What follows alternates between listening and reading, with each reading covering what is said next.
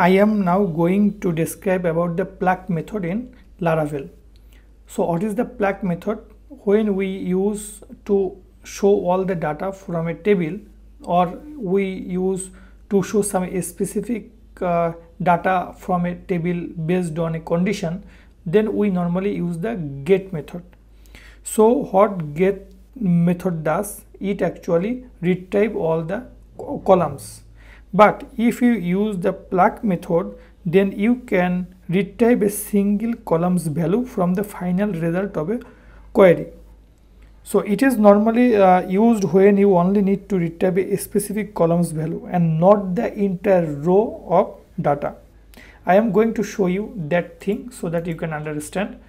From the previous example, I am going to make it off. Okay, I am now going, for example, to show all the data from a table. So I am going to write my codes here. For example, from the persons table, I am going to get all the data like this. So what it normally happens, result equal to this.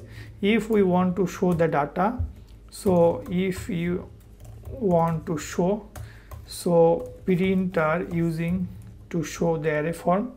Now I am going to check.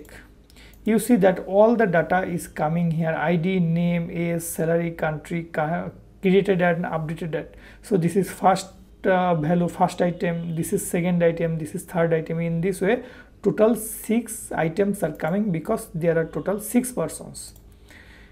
Now I can use, instead of get, here I can use the pluck method. So pluck, pluck. Here you will have to tell which column I want to get. I can use the name column, right? So if I use the name column here, then what the pluck method will do, it will just retrieve the specific column. If I refresh now, you see that Patrick, Smith, David, Brent, Robin, Peter, only he takes the name from here. It did not take all other values, only the name column it take, and that is showing in your output. So I hope you have understood how to work with the pluck method.